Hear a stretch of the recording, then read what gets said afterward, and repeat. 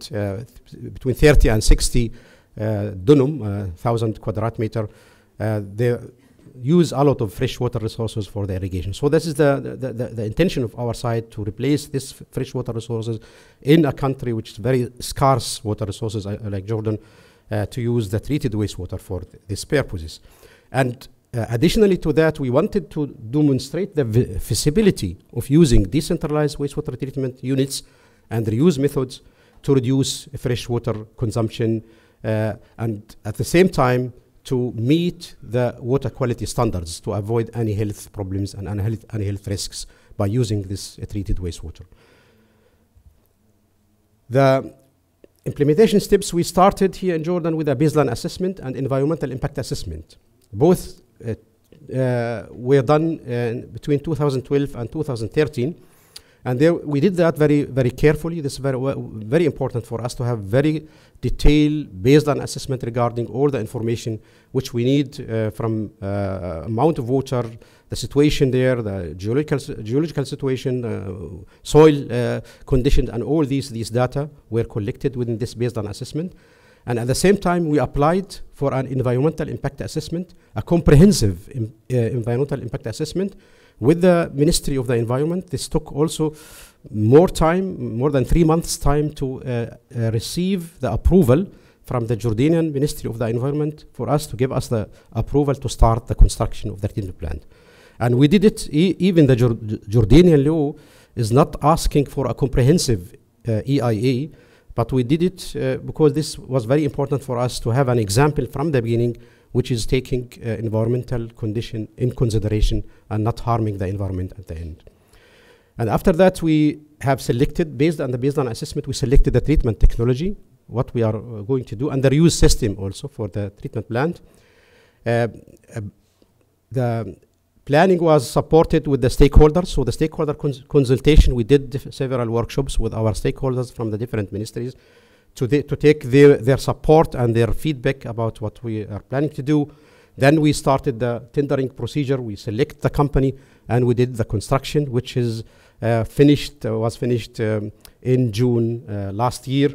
And now what we are doing is to have some kind of negotiation with the Great Amman municipality to give part of the treated wastewater also for the Amman municipality to be used there, because there will be, especially now in winter time, not all the wastewater which we are producing is being used in the PSD, so part can be used in other area in Amman.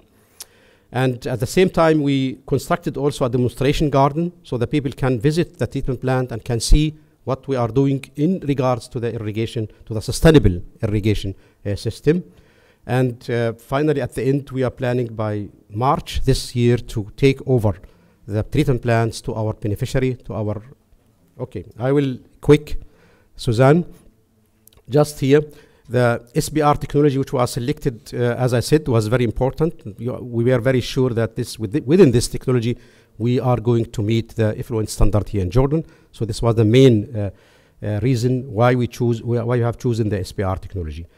The design parameters of the plants, you can see it here. We have the different parameters like any domestic wastewater produced here in the country with this COD, BOD concentration. And as I said, the treatment plant was constructed and finished in June 2014, and this was the opening ceremony supported by the Minister of Water and Irrigation and the chairman and the president of the Public Security Directorate, Dr. Attawalba. Jointly, we did here the opening ceremony in June. And just to go through very quickly through the results which we did. So we have we run a reuse study to find out what are the investment costs here within this treatment plant, and what is the income when it comes to the recovery of these costs through saving of freshwater resources, and also at the same time saving the wastewater pumping from the septic tank in the past by the PSD. And based on this study, we find out that the overcost per cubic meter is around 1.2 GD per cubic meter, and compare that with the cost pumping wastewater, 2.5 GD, and the cost for sewer system connection, 2.5 GD. So we didn't here also include the saving of the freshwater resources. So the project, we can see it from the economical point of view. It is a benefit there for the country, not only to save freshwater resources, but you can make money with such decentralized water project. So okay, regarding the parameters, we can see here that the effluent standard is fit exactly within the Jordanian standard. We are far below the standards for restricted irrigation here in Jordan. You can see the BOD5 is 8 ppm. We have 8 ppm, and the standard, the Jordanian standard, asks for 30 ppm. So we are far below, and the COD is 45 to from 100, TSS 14, and the total nitrogen is 43. So we are meeting the effluent standard here in Jordan. Just to finalize, so this is my last slide, to come to the lessons learned. So we think that for such decentralized wastewater treatment, we need a long-term process, a long-term policy support from the decision makers, from the politician decision maker, to enable environment for decentralized sanitation system. And for that, we need more political commitment towards integrated rural development. So this approach should be integrated from the beginning in the master planning of rural development. We need simplified EIA procedure, relaxed reuse standards, and not to forget that centralized management decentralized system needs centralized management. This is very important to ensure at the end the operational maintenance. The capacity of private sector in operation and maintenance need to be supported, upgraded. This is very important, and we need also a manual for operation and maintenance of decentralized sanitation system. This is all from my side, and thank you very much for your attention. Thank you. Thank you, Dr. Ismail. We now move to Yana.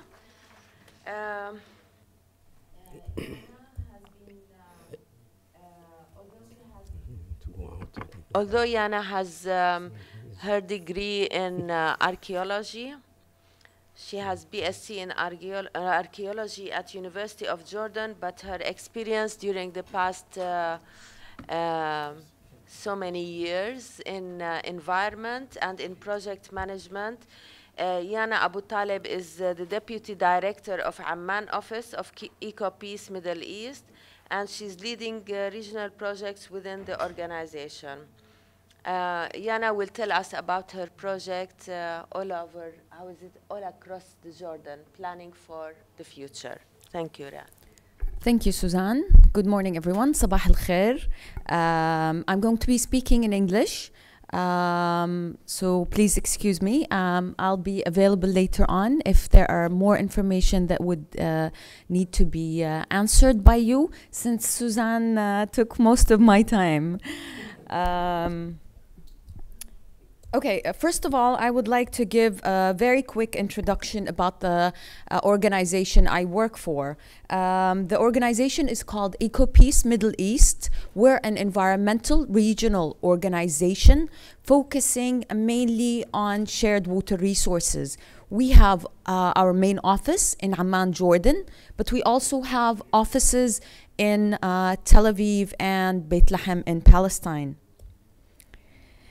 Like I said, our primary objective is to protect our shared environmental heritage and the fair distribution of water resources between the countries in the region.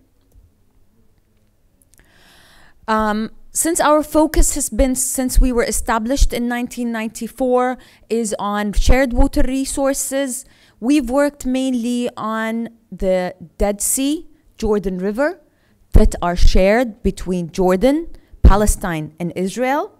But we've also worked on the mountain aquifer and the coastal aquifers that are shared between Israel and Palestine.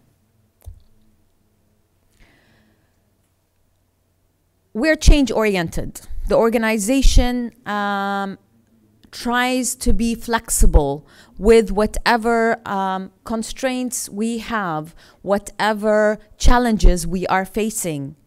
What we are trying to do is change the status quo in the region. We know that we want to see that instead of being a conflicted region, because we know the Middle East has many conflicts, through focusing on water management between the countries, we would like to change the status quo from conflict to cooperation over water issues. And that's what we're doing in all the projects that we are conducting on ground. So I won't be talking about all our projects, but I will be mainly focusing today on a very important project that we've started in 2012 that is part of the SWIM EU-funded projects. It's an NGO master plan to rehabilitate the Jordan River Basin. What we would like to see is that the Jordan River, and here I must indicate that we are focusing on the lower Jordan River, which is shared by Jordan, Israel, and Palestine, and not about the whole Jordan River Basin that also includes Lebanon and Syria. Why? Because simply we don't have any government support from Lebanon and Syria or civil society support. We're trying to change all this, and we hope that as a first step, we'll be able to find civil society organizations in Lebanon and Syria so we can include the whole basin to work on. Because we all know that if we don't have a comprehensive plan that is shared by all riparian countries, it will not work. But at this time, we're doing with what we have, so we are focusing mainly on the lower Jordan River, starting from Lake Tiberias, ending at the Dead Sea. With the master plan, we are trying to target Jordanian, Palestinian, and Israeli government officials. What we would like to do is produce a master plan, and we are trying to seek the buy-in from the governments in order to achieve all the interventions that are within the master plan. Why? Because we want our people that are living in the region, focusing mainly on the people that are living as riparians in the Jordan River Basin, to be beneficiaries and to improve their livelihoods. So when we started the process back in 2012, we came together from the region, the 3 offices, and we issued a closed tender bid. We chose together an international company to conduct the study on our behalf. So Royal Huskening, DHV, was chosen to do the study. What we first did is, together with the consultants, we looked at the situation. So we produced an inception report. Based on the inception report, we produced a baseline report, and from there, we did together, because we have partners in the project. It's a consortium of big organizations. Our organization is EcoPeace. We have the SIWI and the Global Nature Fund also partnering with us. All each have their parts to play in planning, in drafting the master plan and commenting on it, so to make sure that we have an acceptable plan for the people in our countries and to gain the buy-in from our governments. So the first SIWI seminar that we held back in September 2012 in Amman, Jordan, we introduced the inception report to stakeholders from the region and government officials from Israel, Jordan, and Palestine. The second SIWI seminar that was held was only 2 months ago, back in November 2014, where we produced a draft master plan, a draft regional master plan, including all interventions to government officials that are partnering with us from Israel, Jordan, and Palestine. There was the approach we took in drafting a master plan is we included through public hearings that we held in the 3 countries all stakeholders involved. Meaning, we looked into different stakeholders from Jordan, from farmers in the valley, from Water Users Association, from the Jordan Valley Authority, that's the authority responsible for any water issues in the Jordan Valley. We looked at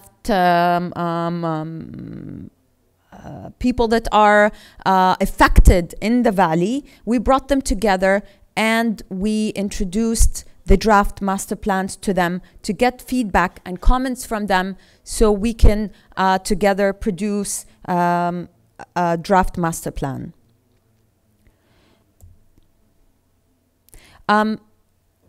During the public hearings, what we did is when we introduced the interventions to the stakeholders, to the people that were present at the public hearings, we not only talked and introduced the interventions, we together analyzed and we had criteria to prioritize and together choose what interventions should be done to start with.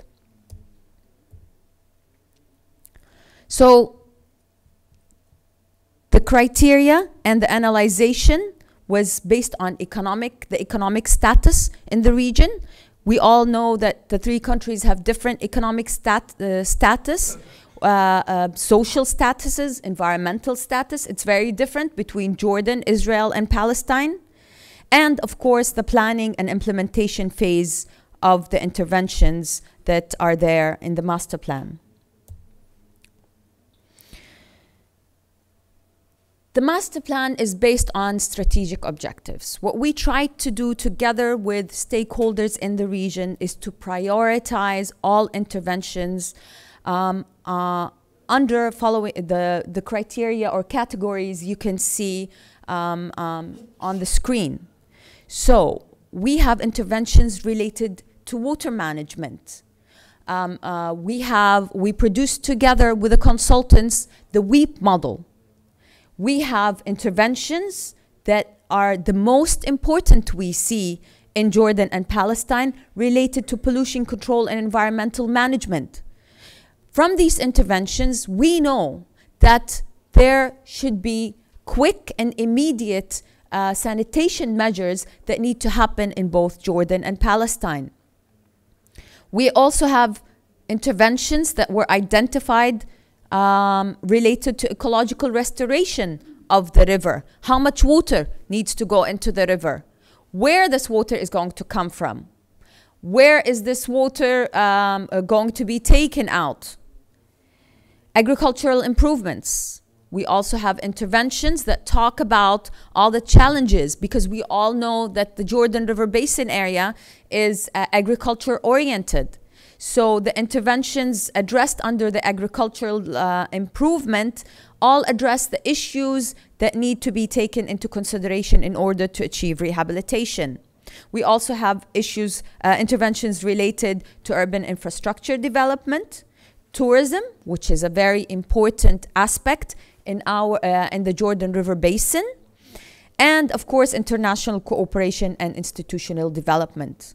What we are trying to seek is that we see a commission by the 3 countries that would lead the management of the rehabilitation of the Jordan River. So most recently we have a draft. I spoke about the last SIWI seminar, the SIWI conference that we held back in November 2014, where we brought government officials together from the 3 countries, but also international experts to look at the interventions that were produced as part of the master plan and to give comments and feedback. We will be integrating all the comments and feedback and in order to produce a finalized regional master plan that will be presented at, inshallah, a conference that we are planning in May 2015.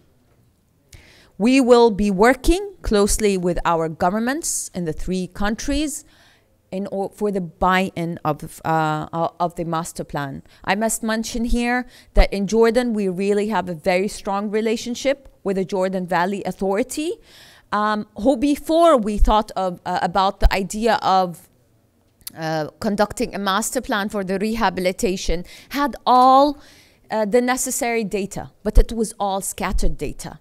It was data that was not put together. So by working together with the Jordan Valley Authority, we put all this data on their behalf in one document that will help them carry on the proper management of all the interventions and implementations of interventions that I spoke about in the master plan. So this all can't happen if we don't work together, if we don't focus on cooperation between the 3 countries. As I said, we can do things alone in Jordan. Israelis can keep on going with their rehabilitation plans because their government has already many years back started with master plans for their rehabilitation of their part of the river. Palestinians have no access, no jurisdictions as riparians on the river, but we are always insisting that they must be part of the solution because we believe that Palestinians should receive their fair share of water in the Jordan River and as riparians to the Jordan River. So hopefully, and there are good signs because at the last conference we had the 3 governments come together, discuss the plan. They've agreed that to sit together and see how this plan can be finalized and applicable for all 3 countries. Thank you very much for... Thank you, Yana. That was interesting, even though we are both in SWIM project, but this is the first time that I know that this was not just a master plan for water, it's a master plan for more than just water. Tourism, infrastructure, water management, etc., which is good luck. Thank you. Any questions?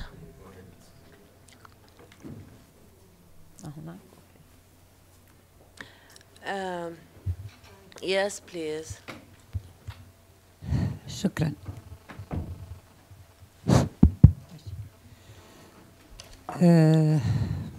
أكيد للست يانا.